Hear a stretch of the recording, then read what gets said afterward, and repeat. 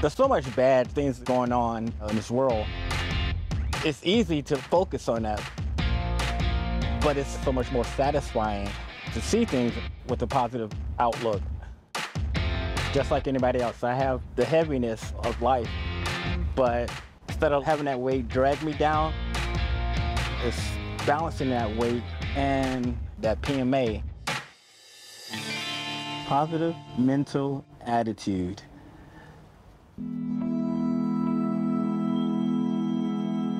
My parents were always playing gospel music in the house, so it was a big part of my growing up. My sister was more into R&B, and my brother, he was into funk. Music was very powerful. It made me curious. So I just started looking for things that I didn't hear at home. I remember seeing things about punk music.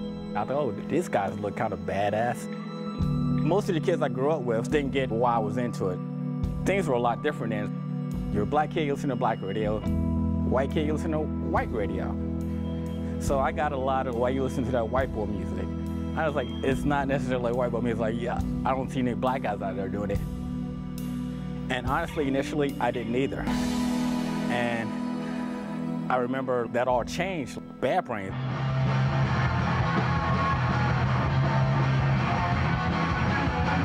Look at that! We got that attitude!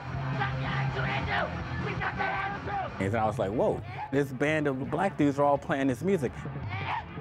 And they were playing it better and better than anybody else. It made me open up about how I felt about this music. And made me want to be more of a part of it, because I realized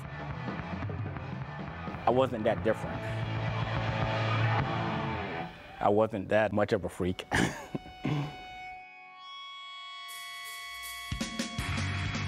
I was working with this dude, Brian Perfumi. I told him my band just broke up, and he was like, dude, seriously, my band broke up. So I was just like, hey man, well, why don't you bring your stuff and we'll jam tonight? The first song we wrote was called Java Man, which actually turned out to be the first song that was on our first album. We were like, all right, there's something here, let's keep at it. We would practice for hours on end, writing songs. Staple Gun Records took interest in us, and we met the guy once, he saw us play, and he was like, hey, I want to put out a record.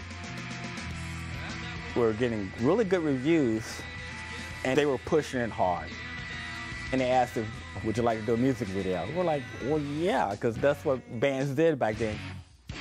You did a music video.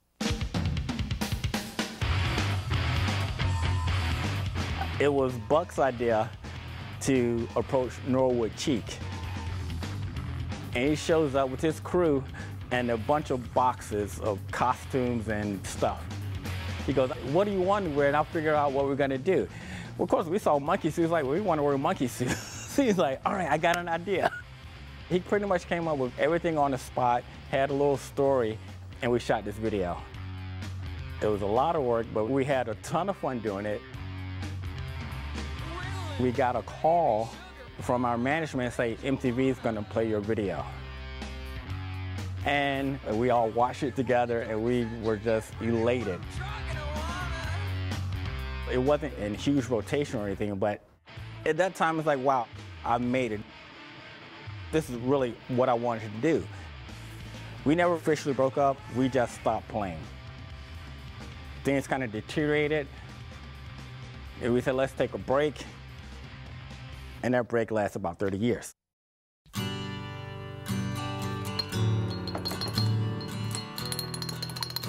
I've always been into drawing and painting. Well, not so much painting. I stopped painting for the longest time. Of course, when I started writing, the first thing I did was like, well, I don't want a stock helmet like everybody else. I'm gonna paint something on my helmet. And it's something I realized, oh, I really enjoy this, because it's bringing two things I really dig together. Motorcycles and art.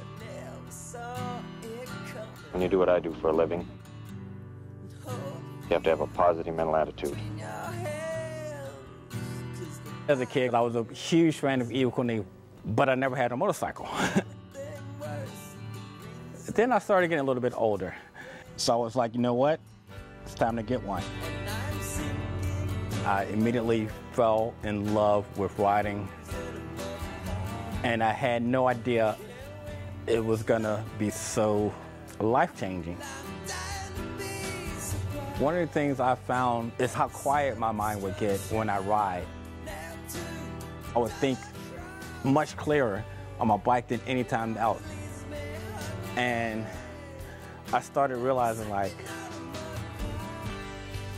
you love art. Why aren't you painting more? You love music. Hey, that's cool. Still do your band. And that's one thing that never faded for me. That desire to play live music.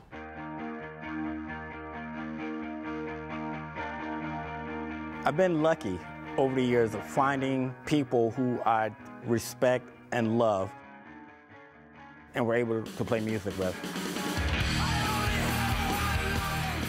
The cool thing about Song of Praise is someone will come in with an idea and in their head thinking it's going to sound this way, but somebody else will hear it and the way they approach music is going to do something completely different, but it makes us sound the way we do sound. That's the beauty of 3 people adding their flavor to this soup.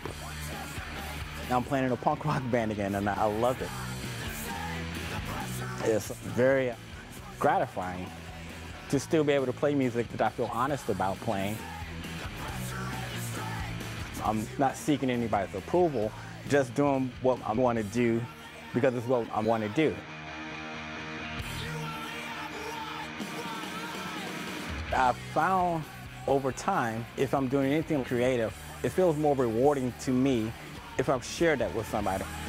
And it's not sharing it with somebody to get a compliment, it's seeing, oh wow, they find joy out of that as well.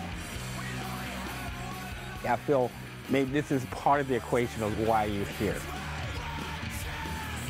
All of these creative outlets that I do day in and day out really are the root of that PMA I've been talking about.